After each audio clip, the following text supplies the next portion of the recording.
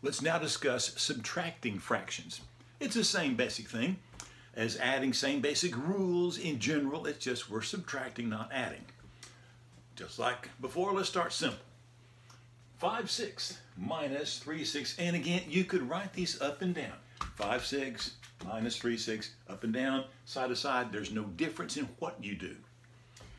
Since we have a common denominator, we're good to go. All we have to do is subtract the top numbers. It's just 5 minus 3. Let's see, 5 minus 3, that makes 2. So the answer is on the top, 2/6. Now, whoa, something should have gone off in your brain, went, boop, boop, boop, boop, boop. Wait a minute. I can't leave it that way. 2 basic rules about fractions. Basic rules. Mandatory, always do these. If you can reduce your answer, you better do it. You must reduce the answer. Now, this is not an improper fraction, but if it is an improper fraction, always convert that to a mixed number. So in this case, I have to reduce. Well, what can I divide 2 and 6 by? Well, 2. Divide this by 2, that makes 1. Divide this by 2, that makes 3. So there is my final answer.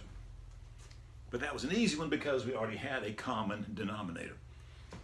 Here we don't. Same basic thing as with adding. I need to have a common denominator. Can I enlarge my smaller denominator, 2, and make it into an 8? Yeah. I multiply by 4, that becomes this, so I can leave this one alone. Don't mess with him. I have to, quote, mess with this one, enlarge this one, but leave this alone. So again, I'm going to say the same thing. The way you put it down does not matter. I'm just going to rewrite this off to the side. I'm going to make this into something over 8. If I want to write it below it, above it, whatever you want to do is fine with me. I'll never know anyway. What do I do to a 2 to convert him into the number 8? Well, I get multiplied by 4. The top says, me too, so multiply him by 4, that's 4. So now that became this. Now it is 7/8 minus 4/8. Common denominator, just subtract the top. 7 minus 4 is 3. And just carry over the same denominator. Can I mess with this one? No. It's already reduced to lowest terms. That's good. That's the final answer, 3/8. Another one. Well, they're not the same denominator, so I must enlarge one or the other or both.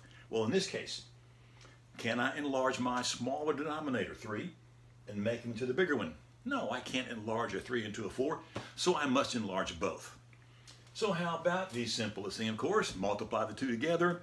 Our common denominator is going to be 12. So you can rewrite these off to the side, below them, doesn't matter. Let's enlarge this to be something over 12. Enlarge this to be something over 12 also. So what do I do to the 3 to convert him into the number 12? Times 4.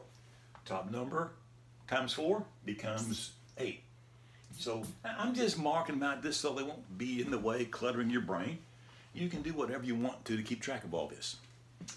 What do I do to the 4 to make him into the number 12? Well, I multiply by 3. So this top times 3 also becomes 3. So it is 8/12, excuse me, minus 3/12. Common denominator, now I can subtract 8 minus 3. Get out your calculators. Well, that's going to be 5. So 5 on top. Keep the same denominator. Can we reduce that? No. It's already a proper fraction. Of course, if it were improper, you have to convert that to a mixed number. We've done everything we can, and that is your final answer. Looking good, making sense, I hope.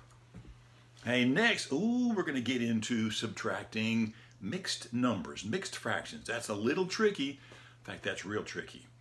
So, go get you a Dr. Pepper, get some brain food, do something, take a little break, and we're going to hit this little more difficult topic for some people in just a while.